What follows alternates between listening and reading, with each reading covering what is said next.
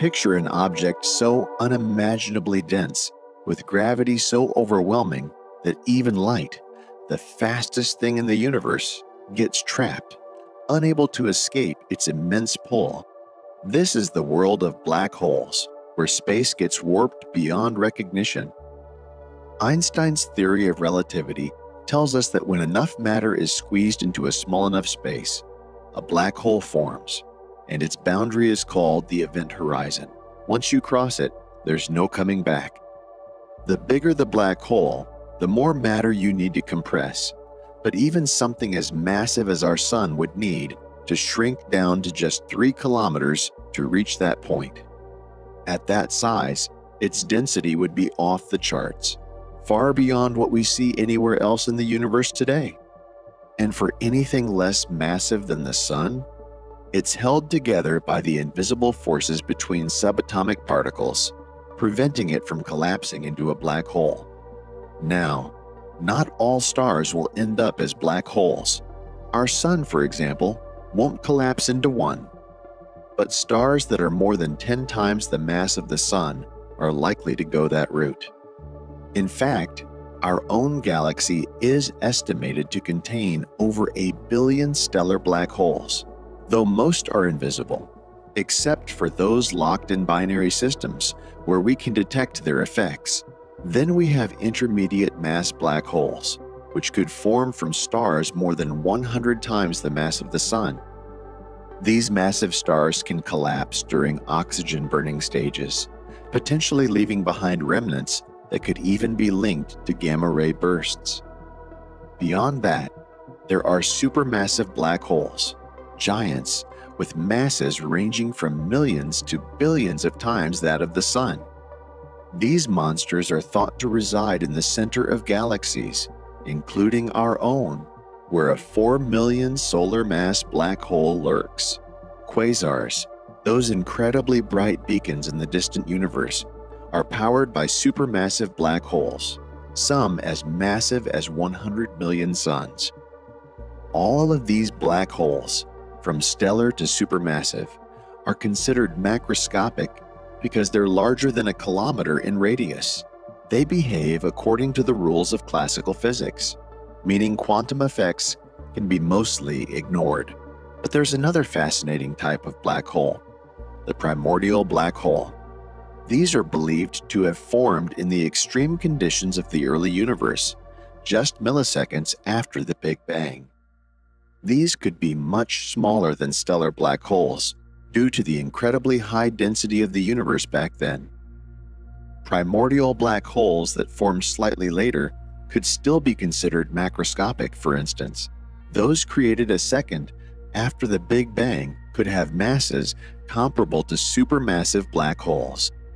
On the smaller end, primordial black holes with masses less than that of the Moon could be microscopic, potentially only the size of a micron, but they might still have significant astrophysical effects, possibly even providing a clue to the mystery of dark matter. If a black hole's mass drops below a certain threshold, around 10 to the power of 12 kilograms, which can be equated to the mass of a mountain, its size shrinks to less than that of a proton. At this point, things get really strange.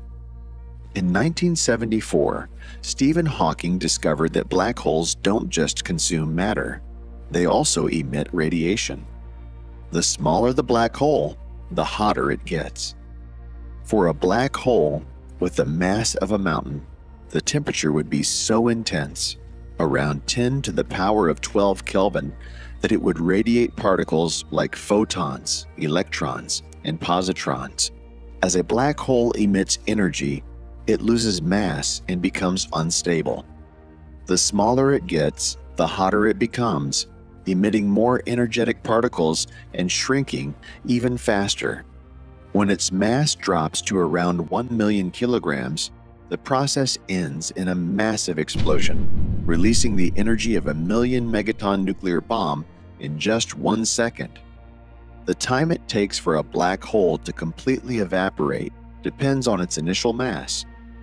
For a black hole the size of our Sun, this would take an incredibly long time, about 10 to the power of 64 years.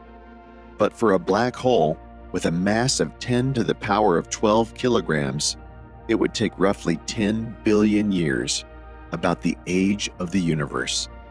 So, primordial black holes of this size would be evaporating right now, while smaller ones would have vanished much earlier.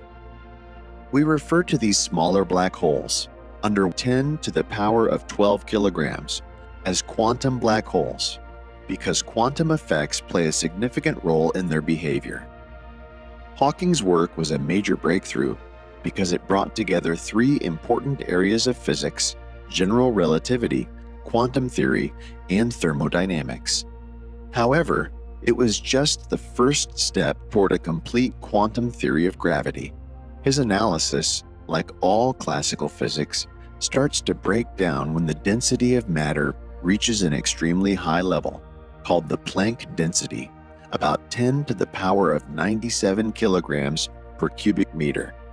At this point, gravity becomes so strong that quantum effects on space-time need to be considered. To fully understand the formation and evaporation of Planck-scale quantum black holes, a theory of quantum gravity is necessary. Such a theory might even suggest that tiny, stable remnants, known as Planck mass relics, could remain after a black hole evaporates.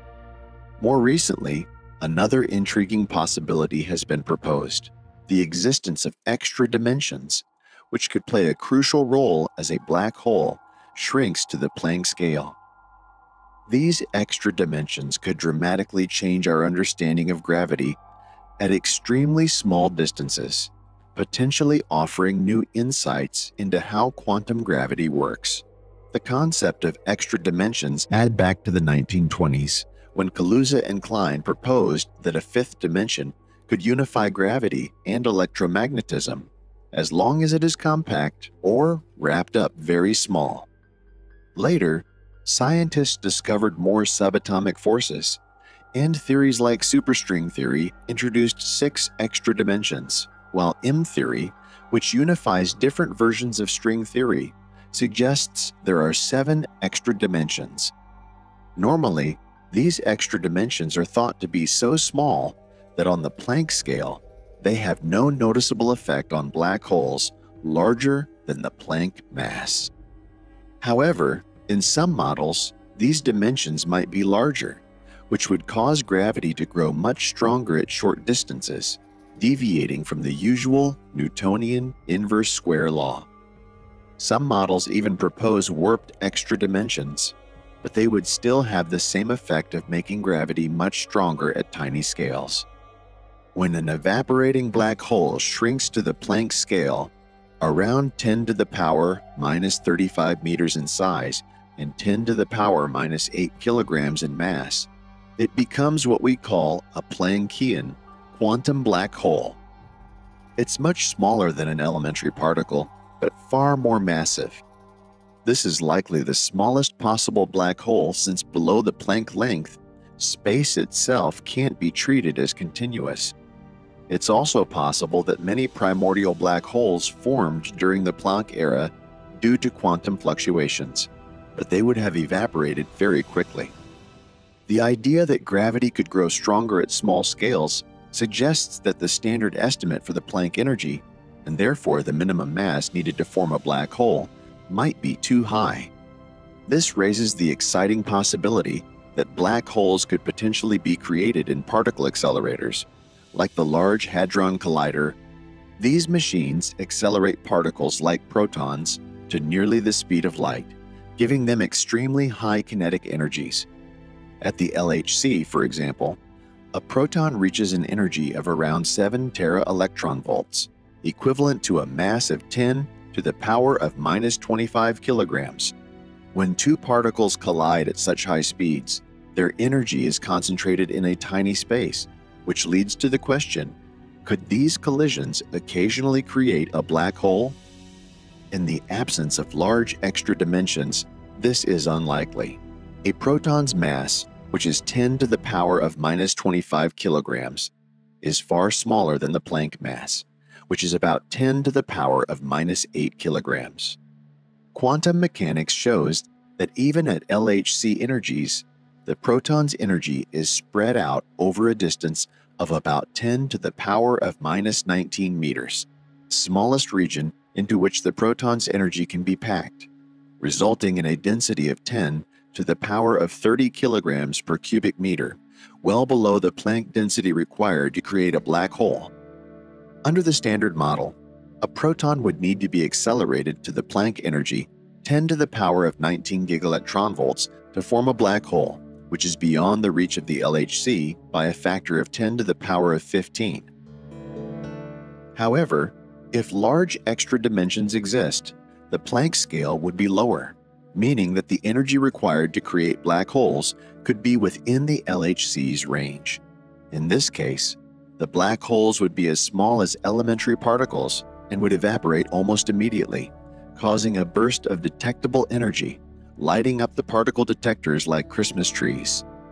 While there's still no experimental proof for this idea, it opens up the exciting possibility of exploring the quantum gravity scale through black holes.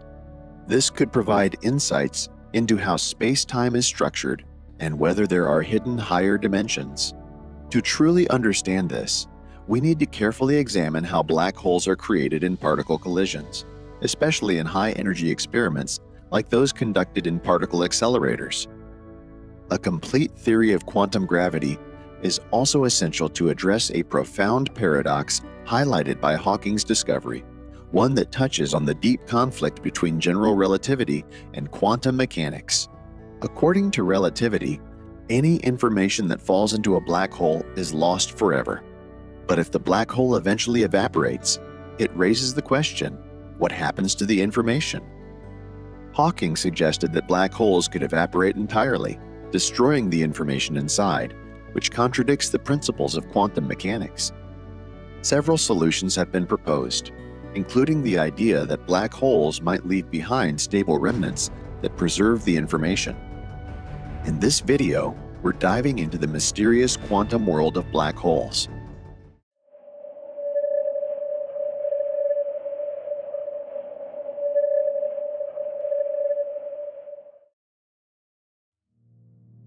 Black holes can form from the collapse of massive stars that have finished burning their nuclear fuel.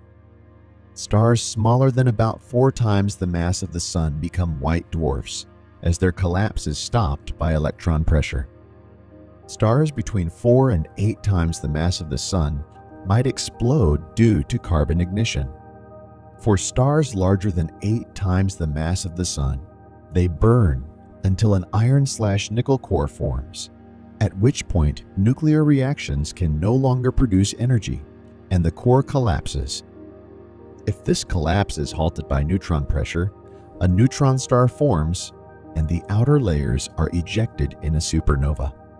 For even larger stars, around 25 to 40 times the Sun's mass, the collapse might be delayed due to fallback of ejected material, but eventually the core collapses into a black hole. If the star is above 40 times the Sun's mass, it collapses directly into a black hole. These stellar black holes likely exist throughout the disks of spiral galaxies. Stars larger than about 102 times the mass of the Sun are unstable during their hydrogen and helium-burning phases due to radiation pressure.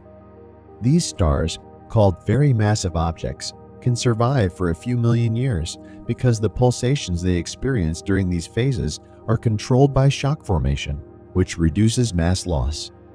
However, when very massive objects begin burning oxygen, their high core temperature creates electron-positron pairs, leading to instability. If the core is large enough, it collapses into an intermediate mass black hole. This process occurs in stars with masses above 200 times that of the Sun.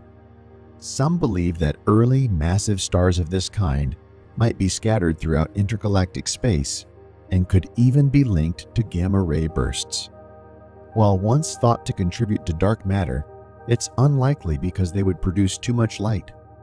For even larger stars, over 105 times the mass of the Sun, known as supermassive objects, the collapse is driven by general relativistic instabilities, skipping nuclear burning altogether and directly forming supermassive black holes.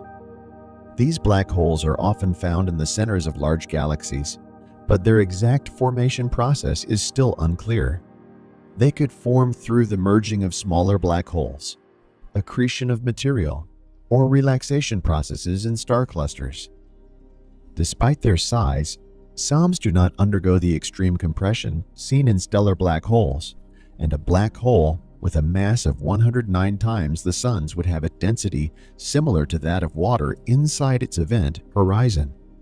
Primordial black holes smaller than the mass of the Sun would need extremely high compression to form, but such conditions might have naturally occurred in the early moments of the Big Bang.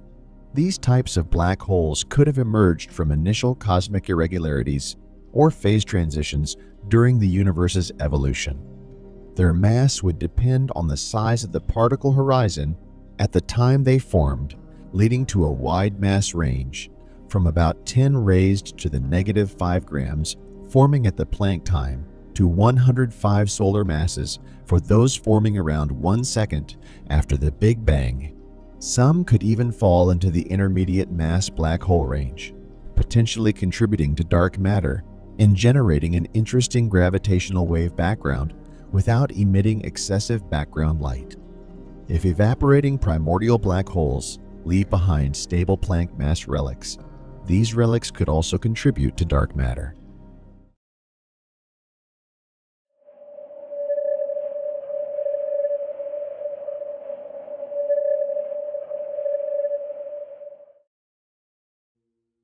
The first example of a black hole structure, or metric, was discovered by Schwarzschild in 1916, shortly after Einstein introduced general relativity.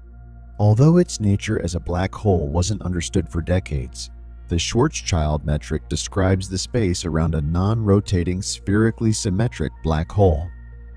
It depends on the mass of the black hole and is written using spherical coordinates r, beta, and phi. This solution to Einstein's equations assumes there's no matter around, meaning the energy stress tensor is 0. The Schwarzschild metric behaves like flat space far from the black hole, but shows 2 points where it becomes singular or breaks down, at r equals 2m and r equals 0. The singularity at r equals 2m is just a coordinate issue that can be fixed by changing the way we describe the space. But the one at r equals 0 is a true singularity, where the curvature of space-time becomes infinite. This curvature affects how particles and light move. Light rays travel along paths called light cones, which represent the limit of how fast things can move. In flat space, these cones are at 45-degree angles, but near a black hole, they tilt due to the space-time curvature. As you approach the black hole, r equals 2m, known as the Schwarzschild radius or event horizon, the light cones tilt so much that all paths lead into the black hole. Inside this boundary, nothing, not even light, can escape. The no-hair theorem is a principle in astrophysics and general relativity that states that all black holes, regardless of the complex details of how they formed, can be completely described by only 3 externally observable classical properties, and these are mass, electric charge, and angular momentum. According to this theorem, once these 3 properties are known, no other distinguishing features, such as the detailed shape, composition, or history of the object that collapsed to form the black hole, remain observable from the outside. In other words, black holes have no hair, meaning they have no other unique or complex external characteristics besides mass, charge, and spin. A black hole's mass affects its temperature. Large black holes behave classically, emitting Hawking radiation and decaying over time. These are semi-classical black holes. In contrast, quantum black holes near the Planck scale don't emit thermal radiation and decay by producing just a few particles. High-energy particle collisions could theoretically form black holes through shockwave interactions. Penrose, Eardley, and Giddings demonstrated that, under certain conditions, a closed trapped surface indicating a black hole can appear. This idea also applies to quantum black holes, though fully understanding it requires quantum gravity theories. The production of black holes in such collisions is often described using geometrical models that estimate the likelihood of formation based on energy levels, and similar ideas are applied even in quantum gravity or supersymmetry theories. One of the major breakthroughs in theoretical physics over the past 2 decades is the idea that the scale of quantum gravity could be much lower than previously thought, possibly around a few tera-electron-volt, instead of the usual 10 to the power 19 giga-electron-volts. This shift in thinking comes from models that suggest gravity's strength could be influenced by extra dimensions or hidden particles. In models with large extra dimensions, gravity spreads out over these extra dimensions, while standard particles, like those in the Standard Model, are confined to a familiar 3-dimensional space or brane. By adjusting the size of these extra dimensions, it's possible to make gravity appear much weaker in our world, pushing the effective scale of gravity, the Planck scale, down to the TV range. Different models, like the ADD model, 𝐭𝐚𝐣𝐴, Dimopoulos, and Diwali, and the Randall-Sundrum model, explore how gravity might behave across these extra dimensions. In these models, black holes and other phenomena could form at much lower energy levels than originally thought, opening new possibilities for research and experimentation in particle collisions. However, challenges such as explaining proton decay remain. To further develop this theory, physicists also look at how the Planck scale changes when coupled with various types of fields and particles, with quantum corrections impacting gravity's behavior at high energies. The scale at which quantum gravity effects become significant depends on the number and types of particles present, as well as how they interact with gravity. Some particles lower the energy scale for quantum gravity effects, while others increase it. Understanding these interactions helps refine predictions about when and where quantum gravitational effects might become observable. Instead of trying to directly create tiny black holes at particle colliders to explore quantum gravity, it's useful to consider other methods. One powerful approach is effective field theory, which allows us to study quantum gravity indirectly at lower energies. By integrating out quantum gravitational effects, we are left with an effective action that can help probe the quantum gravity scale. In this approach, the Higgs boson plays a role, as its interaction with space-time curvature affects the Planck scale. There are 3 key parameters, psi and C1 and C2, that determine these interactions, and they are tied to the behavior of gravity and the universe's expansion. Current experimental limits, such as from the Large Hadron Collider and submillimeter tests of Newton's law, place constraints on these parameters, though they are still not strong enough to reveal much about quantum gravity. For example, certain theories like Higgs inflation or Starobinsky inflation involve specific values for these parameters, but current experimental bounds are too weak to test them. To measure these effects and probe quantum gravity indirectly, creative new methods and experiments will be needed. This approach is valuable since these parameters could, in principle, be calculated from a quantum gravity theory, offering a rare indirect glimpse into this elusive field.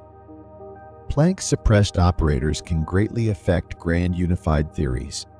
For example, dimension 5 operators, involving the GUT field and scalar particles, can change how the forces of the Standard Model unify. Some studies show that these operators may make supersymmetry unnecessary for achieving this unification, but they can also disrupt it in supersymmetric models. This means that predictions about how forces unify at high energy levels must consider quantum gravitational effects. These operators also impact how fermions, matter particles, interact with scalar fields in grand unified theories, influencing the unification of their interactions.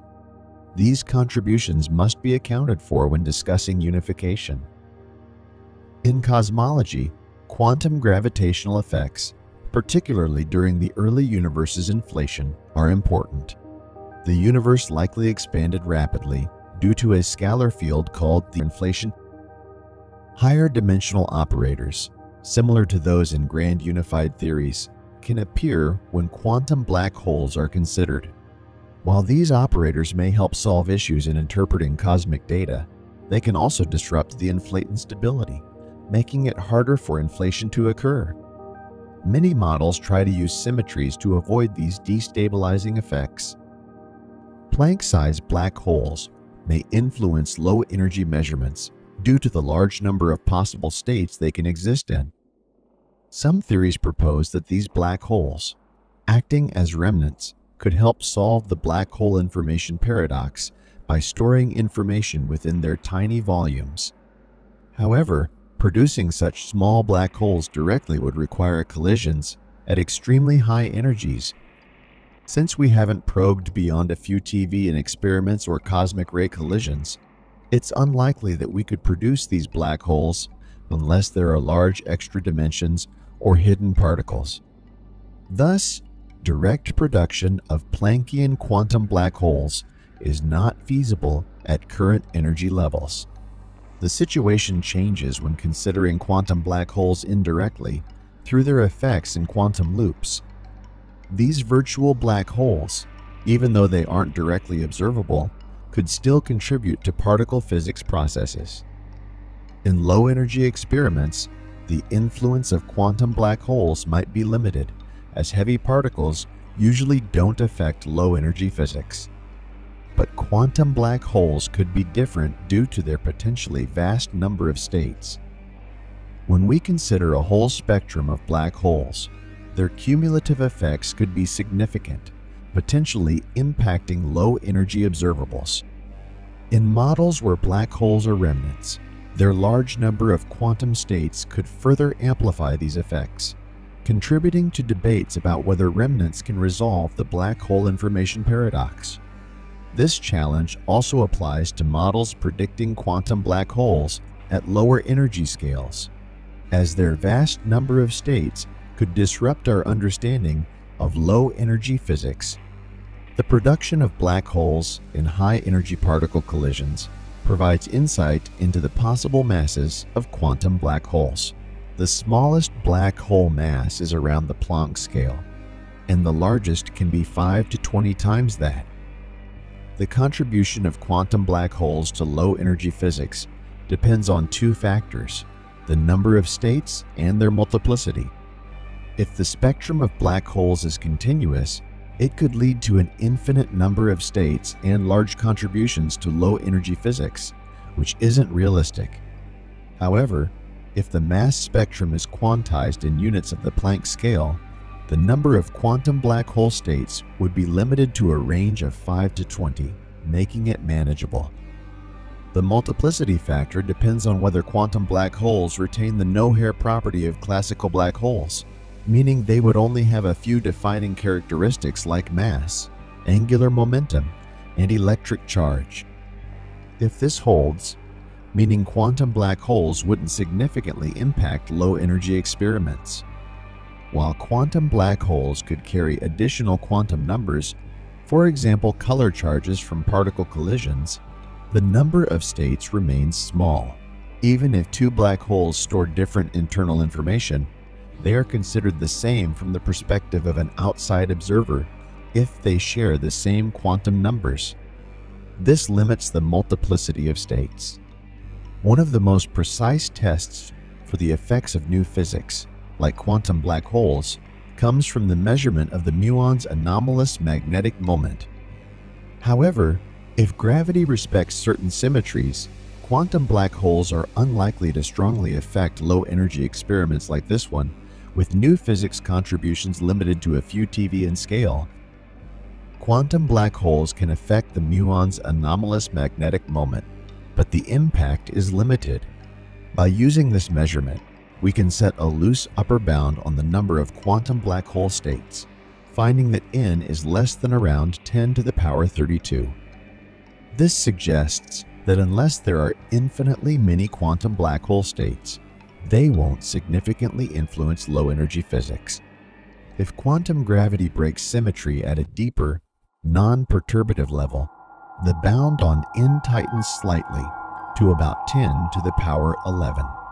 However, this is still not restrictive enough to rule out the possibility of Planck-sized quantum black holes or remnants.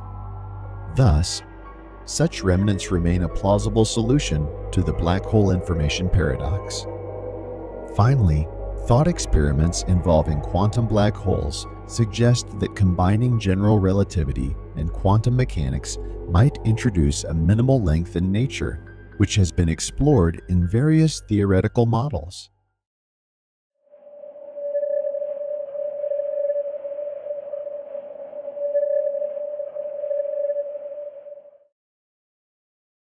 In the 20th century, physicists focused on combining different theories to form a unified understanding of nature. Quantum mechanics, which explains how tiny particles behave, was merged with special relativity, leading to quantum field theory. Similarly, electricity and magnetism were combined into electrodynamics, which was later unified with the weak nuclear force into the electroweak theory. Scientists believe that this electroweak theory and the strong nuclear force could come from a single, deeper theory called the Grand Unified Theory. To take things further, unifying gravity, explained by general relativity, with other forces requires combining it with quantum mechanics, just like quantum mechanics was unified with special relativity earlier. This unification is complex, but by exploring how quantum mechanics and general relativity work together, scientists have found that there may be a minimal length in nature around the Planck scale. This means there is a smallest measurable distance, below which no tool or method can measure. Black holes play a key role in understanding this, as ideas from quantum mechanics, like the uncertainty principle, and general relativity, like black hole collapse, lead to this conclusion. From the Hooke conjecture and uncertainty principle, the smallest possible size in the universe is thought to be around the Planck length, so small that it's beyond anything we could ever measure or observe with current technology. It's like the smallest unit of space. For a particle with energy E that isn't a black hole, its size is roughly determined by either 1 by E, which is its Compton wavelength, a quantum effect. When we minimize this size, it approaches the Planck length. Even though position might be quantized, broken into fixed steps, momentum can still behave continuously. In quantum mechanics, even if space is divided into a grid with fixed spacing, momentum can still have continuous values, especially over larger volumes.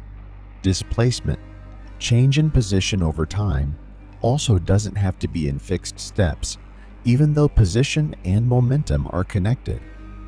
If the particle is a black hole, its radius increases with mass.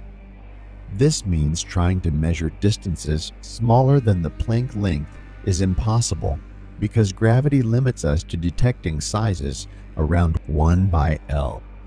While a simplified view suggests that position steps are close to the Planck length, this doesn't necessarily disprove the idea of a minimum length.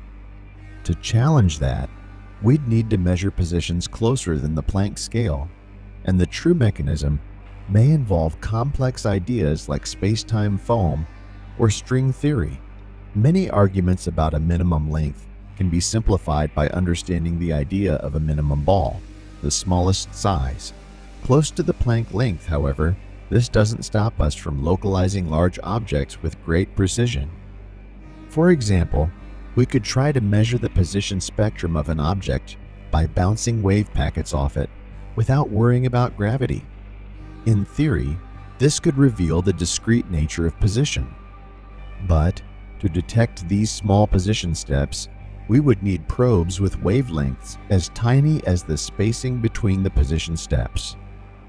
When these position steps are as small as the Planck length or smaller, gravitational effects come into play, creating black holes or minimal balls. This means that measuring positions more accurately than the Planck length isn't possible, as using probes with very short wavelengths would cause these gravitational effects. Another type of tool, like an interferometer, can measure distances smaller than the size of its parts. But even this device runs into limits set by quantum mechanics and gravity. The uncertainty principle and the possibility of gravitational collapse prevent us from making infinitely precise measurements of position steps. So, no matter the approach, we can't measure positions with accuracy better than the Planck scale. Suppose we measure the position of a free particle twice, once at the start and again after some time. The position at the later time depends on its initial position and momentum. The uncertainty in these position measurements is limited by how long the measurement takes and the mass of the particle. Specifically, one of the position uncertainties must be at least as large as under root t by m, where t is the time and m is the mass. To measure position steps smaller than the Planck length, we could try increasing the mass of the particle, but doing so creates a problem. As mass increases, the measuring device also has to get larger to avoid collapsing into a black hole. There's also a limit where the size of the measuring device can't exceed the time of the measurement. Due to the laws of causality, information can't travel faster than light. When combining these limits, we find that it's impossible to measure position with precision smaller than the Planck length.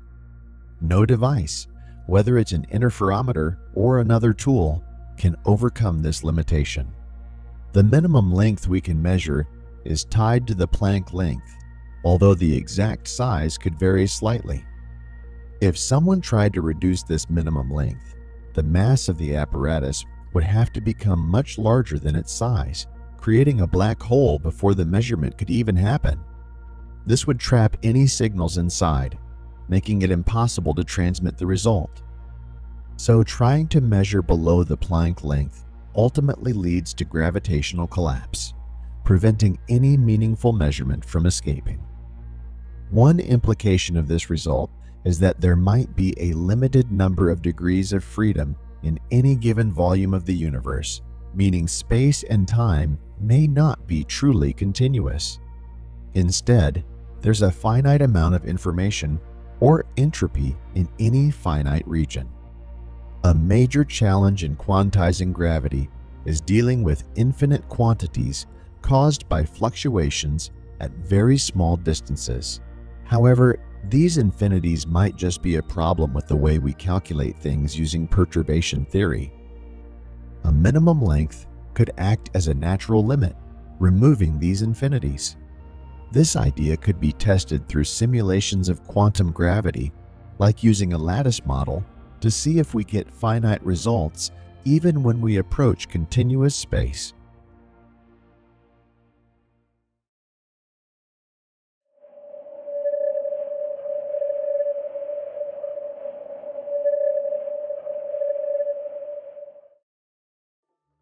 A minimum length at the Planck scale could indicate that non-local interactions, where effects happen across distances, are involved in the unification of quantum mechanics and general relativity. In this context, researchers have calculated the mass and properties of the smallest black holes. These black holes cause tiny violations of causality, effects that seem to happen outside the usual cause and effect rules, at energy levels near the Planck scale. The mass of these black hole precursors depends on the number of fields in the theory. There has been renewed interest in studying how gravitational fields interact. and whether certain quantum properties, like perturbative unitarity, the rule that probabilities always add up to 1, could break down below the Planck scale. In studies of gravitational scattering, it's been suggested that this unitarity might be violated at certain energy levels, depending on the number of fields in the model. Researchers have found that this issue can be resolved by a process called resumation, where an infinite series of interactions is taken into account. This restores unitarity, the principle that probabilities in quantum mechanics add up to 1, but introduces some non-causal effects, meaning events can happen outside the normal cause and effect flow. These effects become significant at energies near the Planck scale. So, while unitarity can be saved, it comes at the cost of allowing some non-causal behavior at very high energies. In this context, the resumed graviton propagator shows 3 poles. One of these poles corresponds to a massless graviton, the particle that carries gravitational force, while the other 2 are complex poles. These complex poles represent quantum black hole precursors, tiny black holes that are expected to form at energies near the Planck scale. The first complex pole corresponds to a black hole with a mass of about 7 times 10 to the power of 18 giga-electron-volts and a lifetime tied to its width, which is around 6 times 10 to the power of 18 giga-electron-volt. These black holes arise due to strong gravitational dynamics at such extreme energy levels, signaling the transition into quantum gravity effects. These quantum black holes can cause acausal effects, events happening out of the usual cause and effect order due to fluctuations in space-time at the Planck scale. Since black holes have an extended structure, these non-local distant effects are expected, and researchers like Wald have shown that this could lead to strange behaviors in the relationships between events at very small distances, such as at the Planck scale. In the case of gravitational interactions, a concept called self-healing suggests that quantum black holes play a key role in maintaining unitarity, ensuring probabilities add up to 1 in quantum mechanics. As the energy in a system increases, so does the mass of the resulting black hole, which begins to behave more like a classical object. This is known as classicalization. Additionally, there is an expected modification to the uncertainty principle, which describes how precisely we can measure position and momentum. As energy increases, the mass of the black hole at the pole of the resumed propagator also increases. This makes the black hole larger, leading to stronger non-local effects, meaning that interactions happen over larger distances. Consequently, increasing the energy in an experiment doesn't allow us to probe smaller distances because the uncertainty in position grows as energy increases. Since calculations become unreliable in the regime where energies exceed the Planck scale, we can't precisely determine how the uncertainty principle changes, though similar studies in String the Story have tried to explore this using the O'Connell approximation. It's important to note that a potential non-minimal coupling between scalar fields and the Ricci scalar does not impact the mass of black hole precursors in the resumed propagator. Even if scalar fields like the Higgs boson are coupled to curvature, as in Higgs inflation models, this coupling doesn't lead to strong dynamics below the Planck scale. This is consistent with previous findings, which show that in the large N limit, the resumed graviton propagator doesn't develop a pole. So, the mass and width of the smallest black holes have been calculated, showing that these values depend on the number of fields in the model.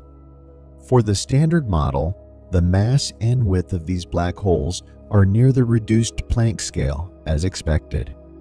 Interpreting the poles of the resumed graviton propagator at high energies gives valuable insight into the unification of quantum mechanics and general relativity.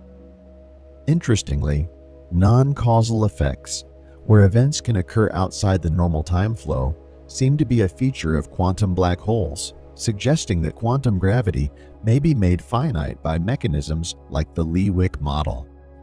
Both the self-healing and classicalization mechanisms seem to be essential components of quantum gravity and a more generalized uncertainty principle.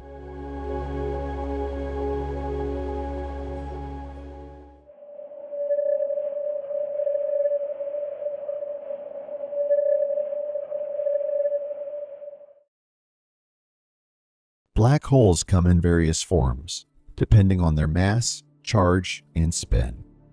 The simplest kind of black hole is known as the Schwarzschild black hole, which has no charge and doesn't spin. But black holes can also have other properties that lead to more exotic behaviors. When a black hole spins, it's called a Kerr black hole, and when it carries an electric charge, it's called a 𝐍𝐼𝐶𝐻 black hole. These types of black holes, especially when combined with quantum effects, open up new possibilities in physics. A Kerr black hole spins rapidly, which causes the space around it to twist. This twisting of space is known as frame dragging, and it can have profound effects.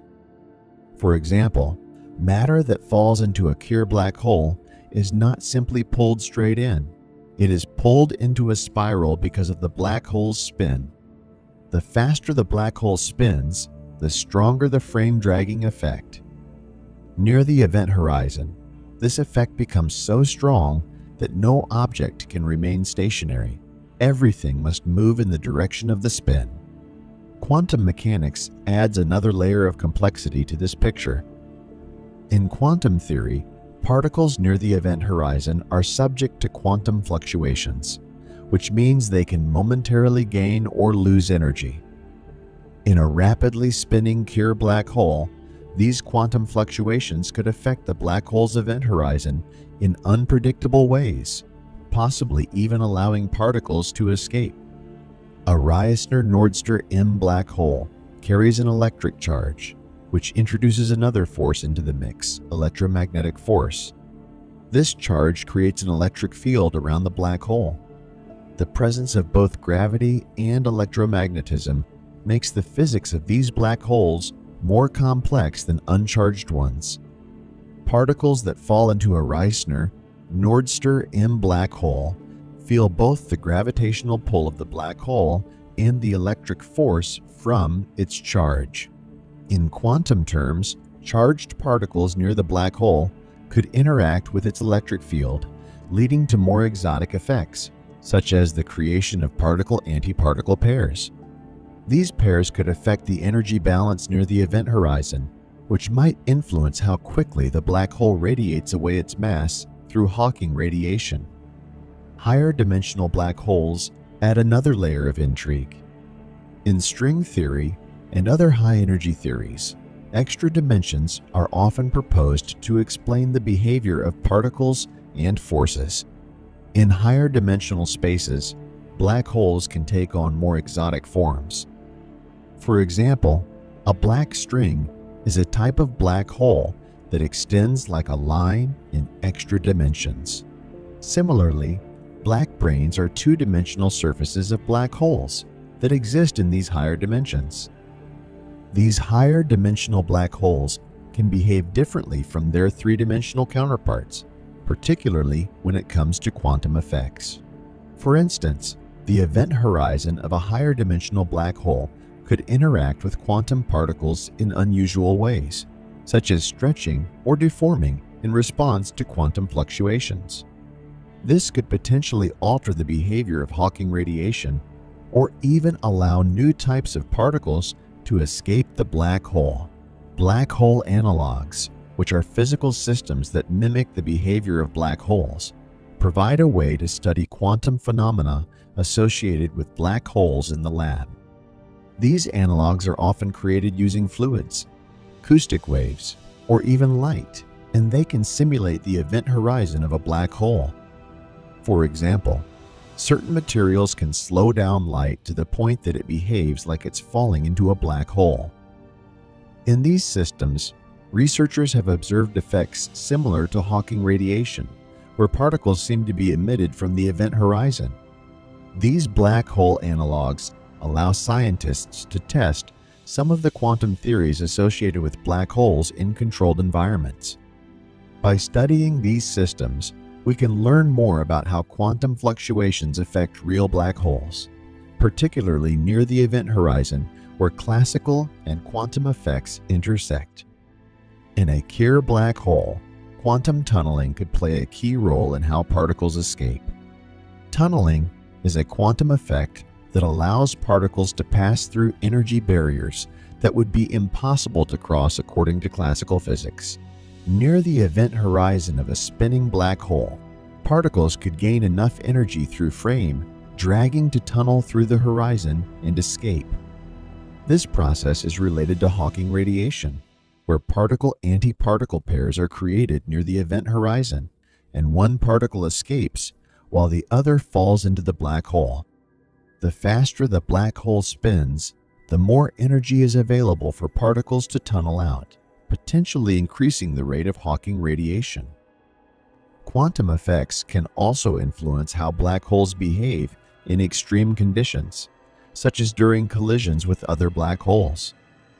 When two black holes merge, the resulting black hole is often larger and spins more rapidly than either of the original black holes.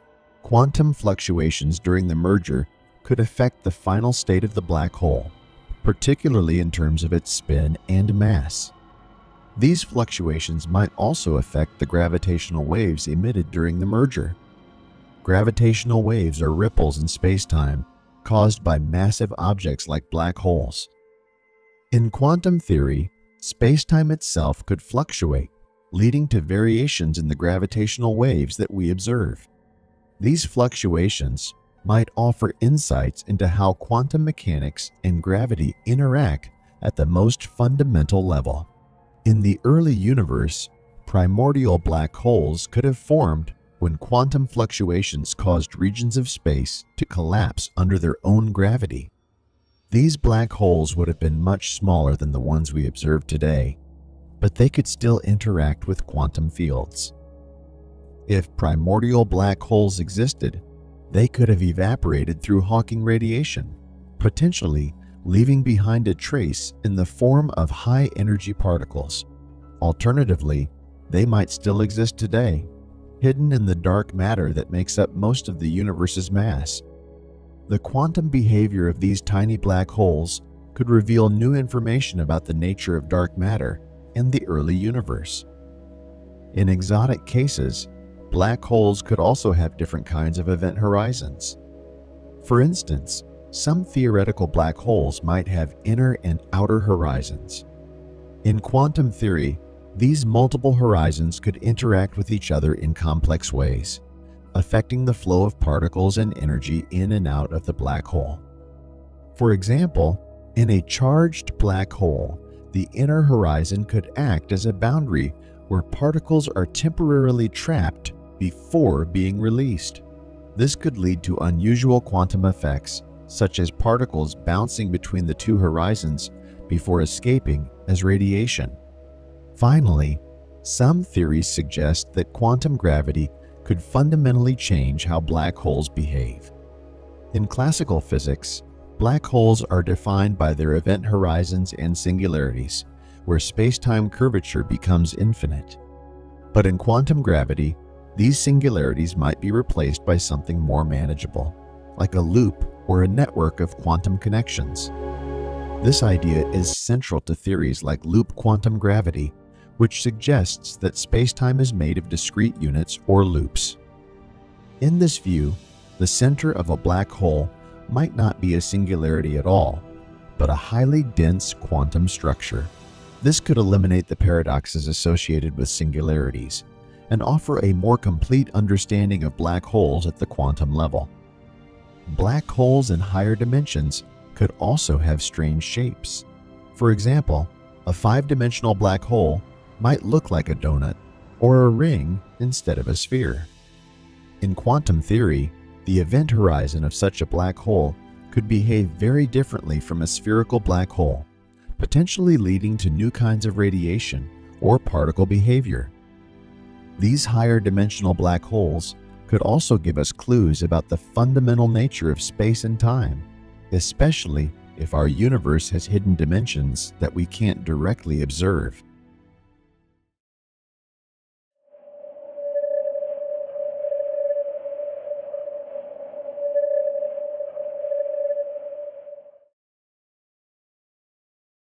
In 1974, a revolutionary idea was proposed by Stephen Hawking, which forever changed how we think about black holes. Until then, black holes were thought to be the ultimate cosmic vacuum cleaners, regions of space where everything, even light, gets swallowed without a trace. They were believed to be completely black, cold, and dead. But Hawking's insight revealed something astonishing. Black holes aren't just passive consumers of matter and energy. They actually emit radiation, which means they lose mass over time. This discovery, known as Hawking radiation, has profound implications for our understanding of both black holes and quantum mechanics. To understand how Hawking arrived at this groundbreaking discovery, we need to delve into the quantum world once again. The key idea comes from quantum field theory, which describes how fields such as the electromagnetic field interact with particles we have observed. Hawking radiation is emitted from black holes, gradually causing them to evaporate over extremely long periods of time. According to quantum field theory, the vacuum of space is not truly empty. Instead, it's filled with temporary particle-antiparticle pairs that constantly pop in and out of existence. These are called virtual particles because they exist only for a brief moment before annihilating each other and disappearing. This process, now known as Hawking radiation, shows that black holes can slowly evaporate over time. This idea turned the classical notion of black holes on its head. Instead of being eternal, unchanging objects that only grow in size by consuming more matter, black holes could shrink and eventually disappear, losing mass through this radiation. But this also opened up a new can of worms for physicists, as it raised several deep and unresolved questions about the nature of black holes and the fundamental principles of physics. The fact that black holes can emit radiation and lose mass is counterintuitive. After all, black holes are known for pulling everything inward, not for radiating energy outward. So how does this work? The process can be understood using a concept from Einstein's theory of relativity. Mass and energy are equivalent E equals mc². When the virtual particle pair is created near the event horizon, the black hole loses a tiny bit of its energy by pulling one of the particles inside. This loss of energy translates into a loss of mass for the black hole. Over time, as more and more particles are created and escape in the form of Hawking radiation, the black hole gradually shrinks. The amount of radiation emitted by a black hole is extremely small, especially for larger black holes like those found at the centers of galaxies. For example, a black hole with the mass of the Sun would take longer than the current age of the universe to evaporate completely through Hawking radiation. However, for smaller black holes, known as primordial black holes, the process could be much faster. These smaller black holes, which may have formed in the early universe, could potentially evaporate in much shorter time frames, and their final moments would be marked by an intense burst of energy. One of the most surprising aspects of Hawking's discovery is that it connects black holes to thermodynamics, the branch of physics that deals with heat, energy, and entropy. In fact, the study of black holes has led to the development of a new field known as black hole thermodynamics, which mirrors many of the laws of classical thermodynamics.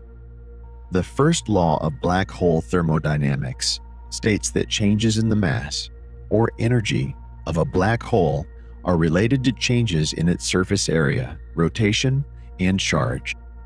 In simpler terms, when a black hole consumes matter or radiates energy through Hawking radiation, its overall energy balance changes, just like how adding or removing heat from a system changes its internal energy.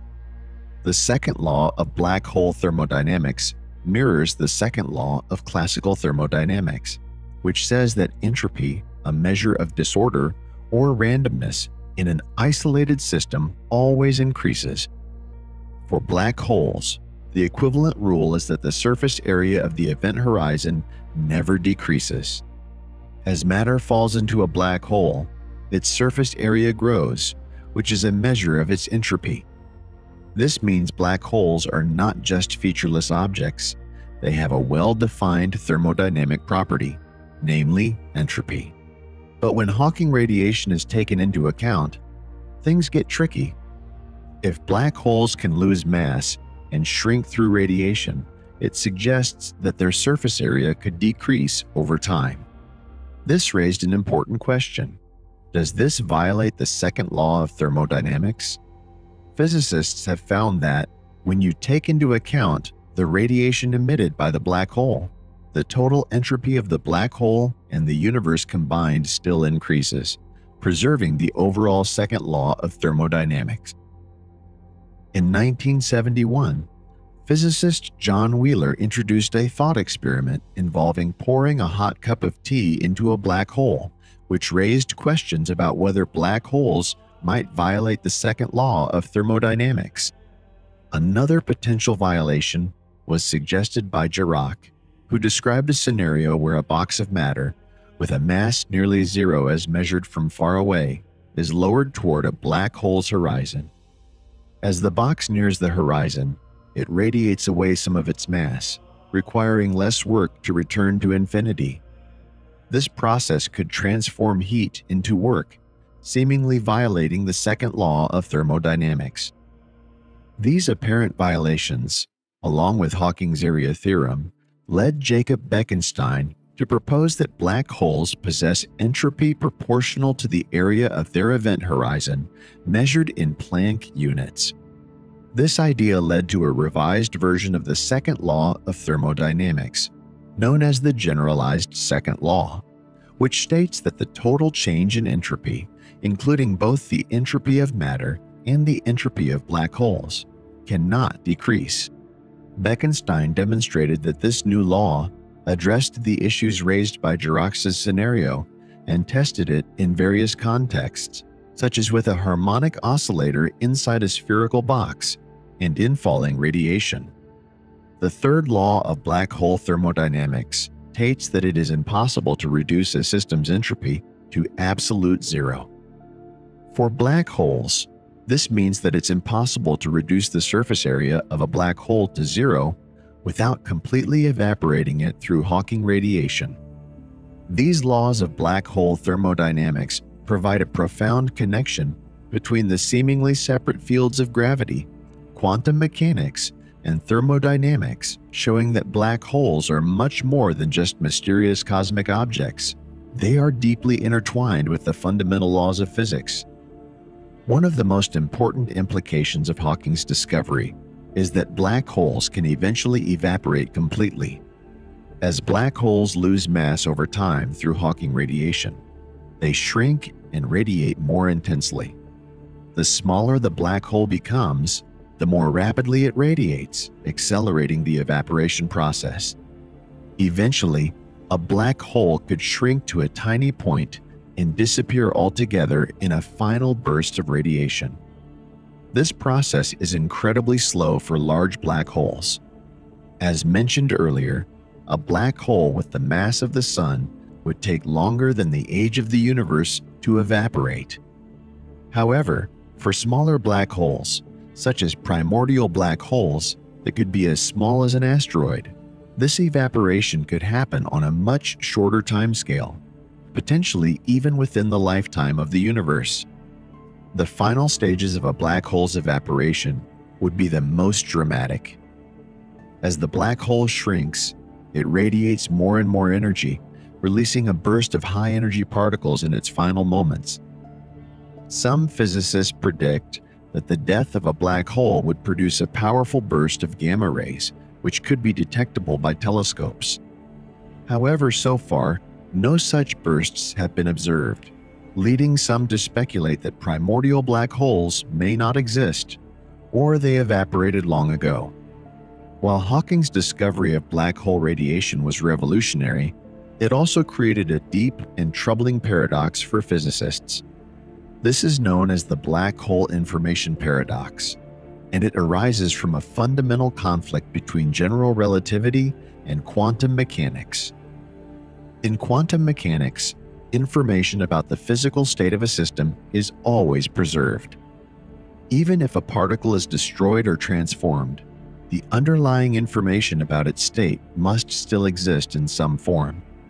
This principle is called unitarity, and it's one of the cornerstones of quantum mechanics. However, Hawking radiation seems to suggest that information could be lost forever. When matter falls into a black hole, all the information about the state of that matter, its position, velocity, composition, and so on, appears to be trapped inside the black hole. But if the black hole eventually evaporates completely through Hawking radiation, where does that information go? Does it disappear with the black hole? If the information is truly lost, it would violate the fundamental principles of quantum mechanics, creating a major conflict between quantum theory and general relativity. This paradox has puzzled physicists for decades, and despite many proposed solutions, no one has definitively solved it. Over the years, physicists have proposed various ways to resolve the information paradox, but each solution comes with its own challenges. Some of the leading ideas include that the information about the matter that falls into a black hole is somehow encoded in the Hawking radiation itself. While this idea seems plausible, it's unclear how the information would be encoded in the radiation, and no one has yet worked out a detailed theory explaining how this would work. Another intriguing solution comes from string theory and the idea of the holographic principle. This principle suggests that all the information about the matter inside a black hole could be stored on its surface, the event horizon, in much the same way that a 3D image can be encoded on a 2D surface like a hologram. According to this idea, the black hole's event horizon acts like a giant memory bank, storing all the information about the matter that falls into it. This correspondence suggests that a theory of quantum gravity in a black hole, the bulk, can be equivalent to a lower dimensional quantum field theory without gravity on its boundary.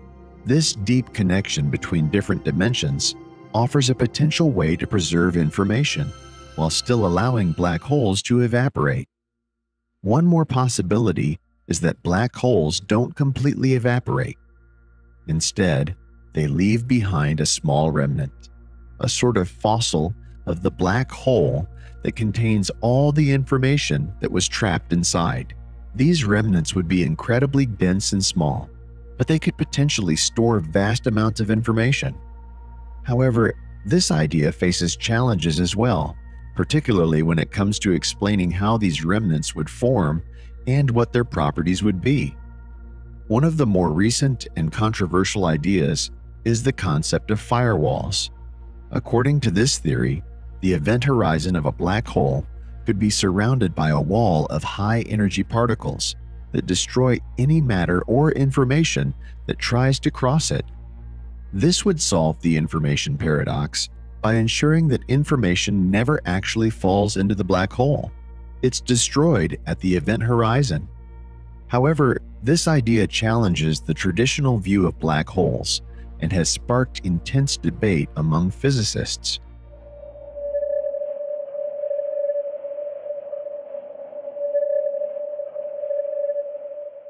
Black holes are more than just objects that pull everything in with their gravity. They play a key role in understanding how quantum physics works, especially with quantum entanglement. This strange phenomenon links particles in such a way that when one changes, the other responds instantly, no matter how far apart they are. But what does this have to do with black holes? To figure this out, we need to see how black holes and entanglement connect to some of the biggest puzzles in physics. One of the biggest mysteries in physics is the black hole information paradox. In quantum mechanics, when two particles are entangled, they stay connected, no matter how far apart they are. What's interesting is that even if one particle falls into a black hole, the other particle still knows what happens to it. This has led scientists to believe that black holes may not destroy information entirely. Instead, the information could be encoded in some way on the event horizon, the boundary of the black hole. This theory, proposed by physicists 𝐌𝐚𝐣𝐨𝐫 and Leonard Susskind, suggests that quantum entanglement and wormholes, theoretical tunnels through spacetime, are related. ER refers to Einstein-Rosen bridges, another name for wormholes, and EPR refers to Einstein-Podolsky-Rosen pairs, which are quantum entangled particles. The idea is that entangled particles might be connected through tiny wormholes. So, if one particle falls into a black hole, it could still be connected to the other particle outside the black hole. This theory suggests that black holes and quantum entanglement are linked in ways that we don't fully understand yet, but it could help explain how information might escape a black hole without being destroyed. In the classic view of a black hole, anything that crosses the event horizon is lost forever. But quantum entanglement introduces the possibility that information might not be lost after all. This could mean that the information about the stuff that falls into a black hole is stored in a kind of quantum code on the event horizon. This code could be related to the holographic principle, a theory that says all the information inside a black hole could be represented as a two-dimensional surface on its event horizon. The holographic principle suggests that everything happening inside a black hole can be described by what's happening on its surface.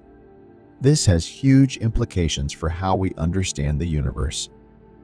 If information inside a black hole is stored on its surface, then the event horizon might act like a screen that shows what's inside, much like a hologram.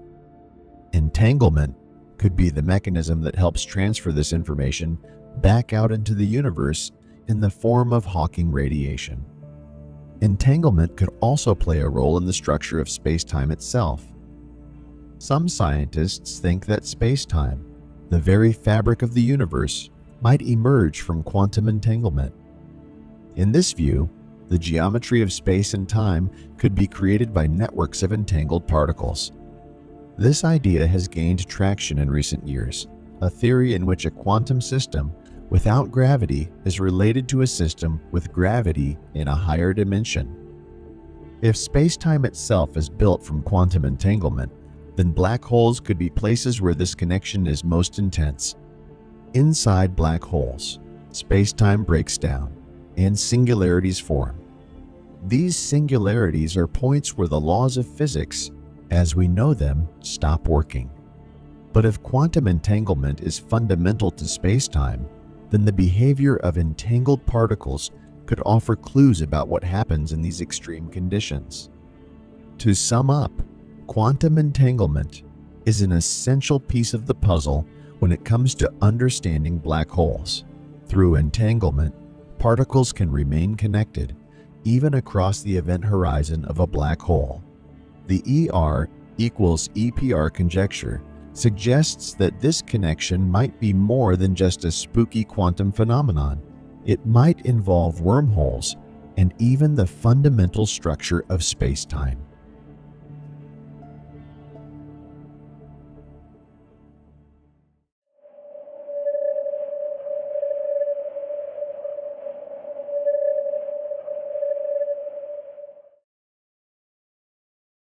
Astronomers have made an incredible discovery that could help explain the mysterious dark energy that makes up most of the universe. According to recent findings, Black holes could be the key to unlocking this mystery. Also, dark energy has long puzzled scientists, as it has been inferred from observations of stars and galaxies, but its origins and nature remain largely unknown. However, this latest discovery provides a potential explanation for this enigmatic force. Only 5% of the universe is made up of the matter we know, while 27% is made up of dark matter, an elusive substance that doesn't interact with light. The rest of the universe, a whopping 68%, is composed of dark energy. In a recent scientific publication in the Astrophysical Journal Letters, researchers presented compelling evidence suggesting that black holes may be the origin of dark energy. Dark energy is a puzzling thing that makes space stretch and pushes the universe to expand faster. Scientists speculate it might be an unknown field or property of empty space. Now here looms a tantalizing question: how can black holes and dark energy be connected? According to quantum mechanics, empty space should have vacuum energy, which is believed to be present throughout the universe and resist gravity. This energy is a top contender for dark energy. In 1966, Soviet physicist 𝐪𝐼𝐴 proposed a theory based on Einstein's equations that giant balls of vacuum energy could appear as black holes to outside observers while actually having different properties. To understand this theory, imagine two balls of the same size and mass, with one being a black hole and the other being a giant ball of vacuum energy. From a distance, both balls would appear to have the same gravitational pull and appear indistinguishable. However, upon closer inspection, their properties would be different.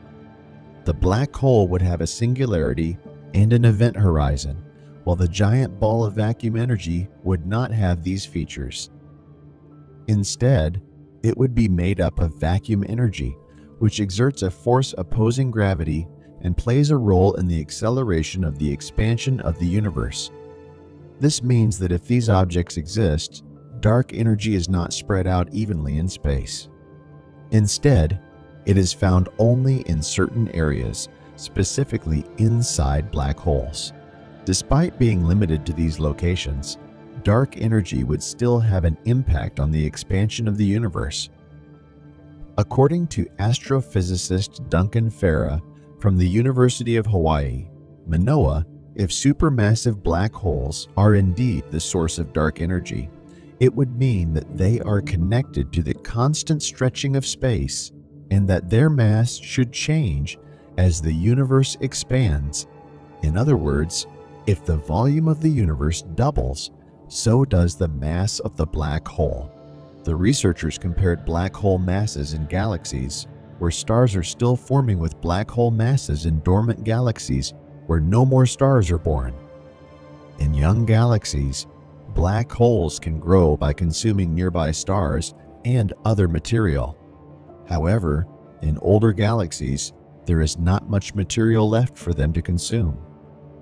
Surprisingly, the scientists found that the black holes in dormant galaxies were much more massive than expected, indicating that there may be another way in which the black holes are growing. After analyzing the properties of ellipticals over roughly 9 billion years, Farah and his team made an interesting discovery. They found that black holes in the early universe were much smaller relative to their host galaxies than those in the modern universe. This suggests that the black holes had grown by a factor of 7 to 10 times in mass over time. They reported their findings in the Astrophysical Journal this month. If black holes grew by eating nearby gas and dust, many new stars should have formed far from them. But if black holes were made from dark energy, they would change in the same way the universe does. And that is what scientists found when they studied certain galaxies with big black holes.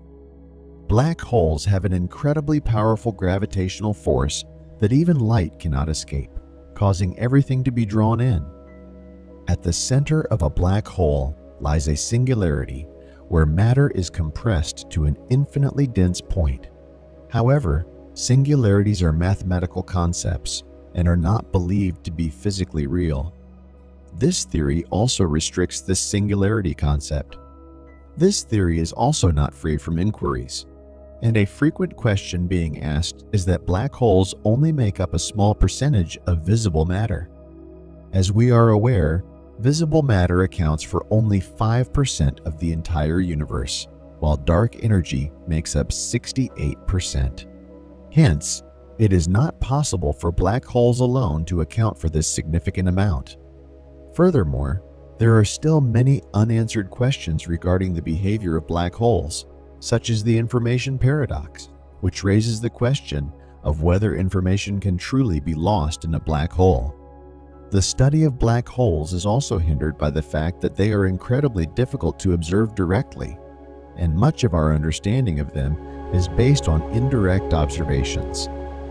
All of these properties of black holes, such as information paradox and less percentage of the visible matter, certainly put a question mark on this theory. But the scientists are thinking out of the box theories, and the recent discovery that black holes could be the key to unlocking the mystery of dark energy has sparked a wave of excitement and fascination in the scientific community. The origins and nature of dark energy have long puzzled scientists, but this finding provides a potential explanation for this enigmatic force. The potential connection between black holes and dark energy offers a tantalizing possibility for transforming our understanding of the universe and the forces that shape it. With only 5% of the universe made up of the matter we know, and the rest composed of dark energy and dark matter, this discovery opens up a whole new realm of possibilities.